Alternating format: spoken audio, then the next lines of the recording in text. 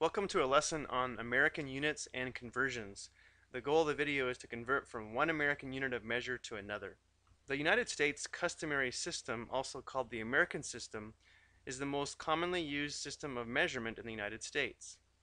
However, the United States is the only industrialized nation that does not mainly use the metric system in its commercial and standards activities. Although the metric system is universally used in science and increasingly in medical, government, and other sectors of industry.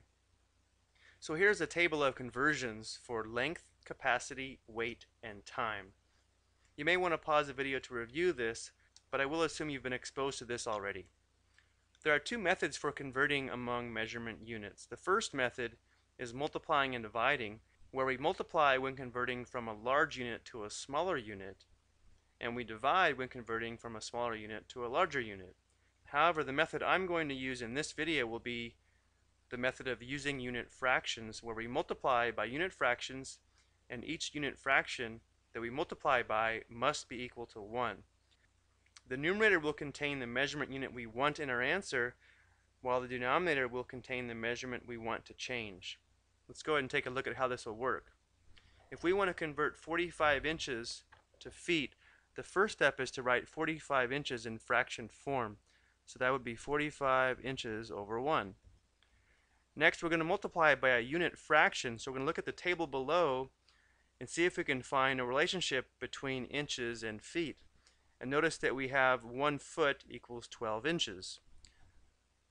So to set up our unit fraction, we're first going to place our units in the correct position, meaning we want feet in our answer, so we'll put feet in the numerator, and we want inches to change, so we'll write inches in the denominator.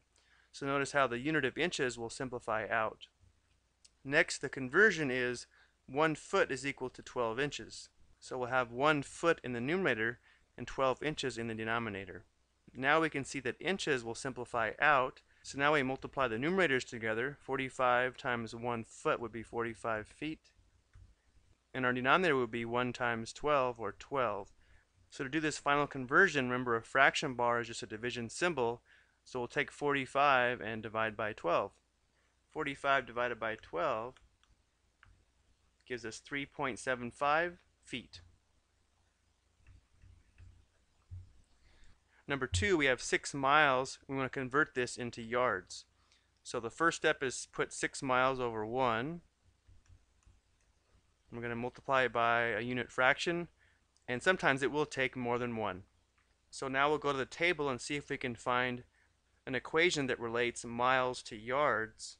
If we stick to just this table, the only conversion that we see is that 1 mile is equal to 5,280 feet.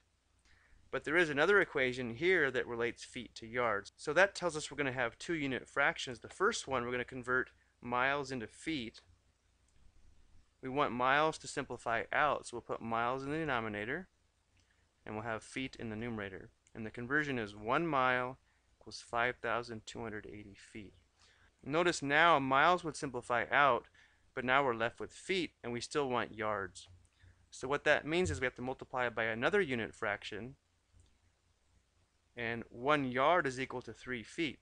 So we'll put feet in the denominator, so that would simplify out, yards in the numerator, and again the conversion is 1 yard equals 3 feet.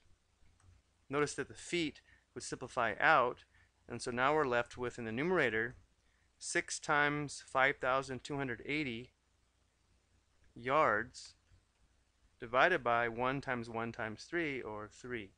So now we'll use our calculator, multiply 6 times 5,280, and then divide that by 3. And that gives us 10,560 total yards. And now that deal with weight.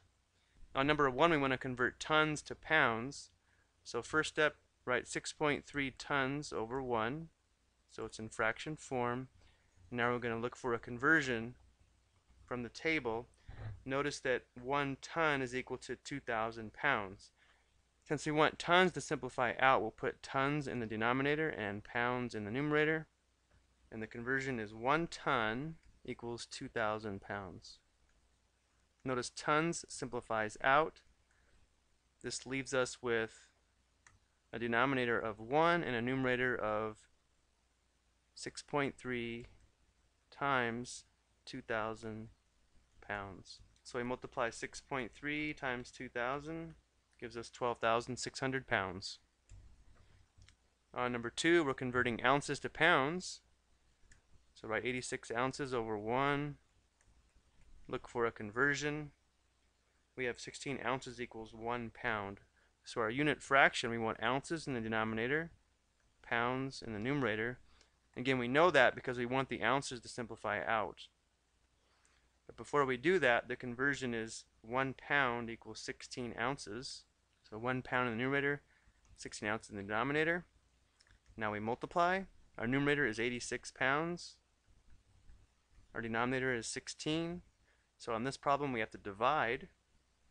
86 divided by 16 will give us 5.375 pounds. And then the last example for weight, we have 6,400 ounces converting to tons. So first step, write it in fraction form. And looks like we're going to have 2 unit fractions on this problem because we can convert ounces to pounds using this equation. Let's do that first. Ounces in the denominator. The conversion is 16 ounces equals 1 pound. Notice now we've converted to pounds, but we want tons. So we have to multiply by another unit fraction where we want pounds in the denominator and tons in the numerator. Notice how the pounds will simplify out. The conversion, 1 ton is equal to 2,000 pounds. So the pounds simplify out. Our numerator is going to be 6,400 tons. Our denominator is going to be 16 times 2,000. Let's go ahead and go to our calculator. We have 64,000 divided by 16 times 2,000. So this is equal to 0.2 tons.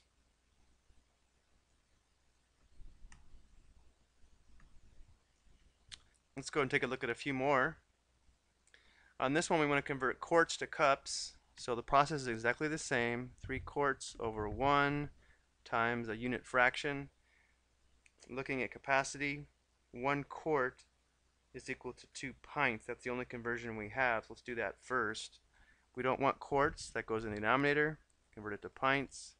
And the conversion is 1 quart equals 2 pints. Notice how the quarts are now gone, but now we're left with pints. We want to convert to cups. We have to multiply it by another unit fraction where we don't want pints, but we do want cups. And the conversion is 1 pint equals 2 cups. So we have 1 pint, 2 cups. Notice how the pints are now simplified out. So we're left with a numerator of 3 times 2 times 2. That'd be 12 cups all over 1. So we have 12 cups. On number 2, to convert 72 fluid ounces to pints, we only have a conversion from fluid ounces to cups, so we'll do that conversion first. We don't want fluid ounces in our answer, so we'll convert that to cups. So it's 8 fluid ounces to 1 cup. So now the fluid ounces are out. So now we'll convert cups to pints. The conversion is 1 pint to 2 cups. So we'll put 2 cups here to 1 pint here. Now the cups are gone. So now we can multiply across the top. That'd be 72 pints divided by 16. So 72 divided by 16 is equal to 4.5 pints.